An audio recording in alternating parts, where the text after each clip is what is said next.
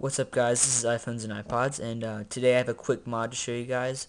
But this is a good mod that you guys should know about, and it involves Winterboard. And this mod it's called Winterboard LITE, and what it does is just an add-on. I'm pretty sure it's just an add-on to Winterboard that allows you to save some memory and thus make your iPhone or iPod Touch run faster. It saves the RAM memory. And so what it does is it allows you to, so for instance, I'm going to go into settings, and once you install this, and I'll have the source and everything and how to do it in the description, or I'm going to show you in just a second. As you see, I have a new thing called Winterboard LITE, so I can click on this, and I can turn on a thing called Memory Saver, and what it does is it takes off font support and some other things that themes usually don't have, but Winterboard does have.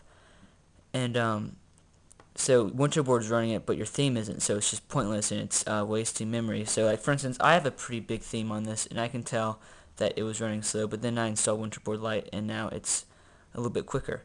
So this is a great modification if you guys are using some hardcore themes and you want your device to run at speed. So what we're going to do is we're going to go into Cydia, and we're going to have to add a source. And I'll have a link in the description, but I'll also tell it to you guys right now. Let it load. Alright, so once we're in Cydia, we're going to go to Manage Sources, Edit, and Add, and I'll have a link in the description or annotation right here, but I'll also tell it to you right now. It's the David Ashman source, so what we're going to type in is david.ashman.com/beta. But don't worry, I'll have a link in the description, and once you're done adding that source, just click Add Source, and you should have the new source called David Ashman right there. So I'm just going to click on David Ashman to reveal the packages within that source. And just let Cydia be slow and load. It's where you click on it, but it doesn't show that you've actually clicked on it, but I haven't clicked on it. Oh, there we go. So you'll see a package called Winterboard LITE, and as you can see, I've already installed it. But you just click Install, Confirm. So get that downloaded, and then you're gonna have to respring actually. You don't have to donate, but you're gonna have to respring once you install this.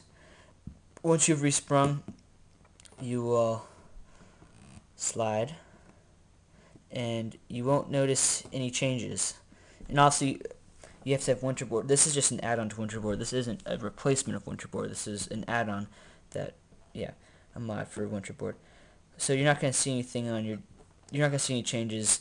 The only thing you're going to see is a change in your settings, which is what I've already showed you, Winterboard LITE.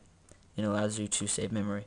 But so there really isn't any visual, like, you can't see any changes other than the speed. Obviously you can see the speed, but you can't. There's no icon or anything. There's no other features. It's kind of like a hidden behind-the-scenes application that allows you to speed up your iPhone if you're running themes in Winterboard. So that's pretty much it, guys. That's how you get Winterboard LITE and use it for your iPhone or iPod Touch.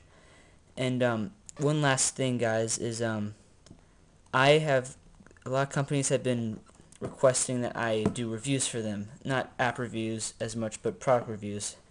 I'm starting to think that maybe I might want to do a couple of product reviews, but I just want to tell you guys before I start doing that it's not going to interfere in the number of jailbreak videos I do. It's just going to be an add-on. It's just going to be a plus for you guys. It's not going to interfere in how many jailbreak videos I do or any of that stuff. I just want to tell you that before I get into that kind of thing. But so no worries. I'm still gonna have my jailbreak videos once the official beta 3 firmware and QuickPwn comes out. Obviously, I'll have a thing on that too. And there's also the new beta 5 firmware, but they just keep on constantly updating the firmwares. There's no point in upgrading yet because they're not done yet. So stay tuned for that. And thanks, guys.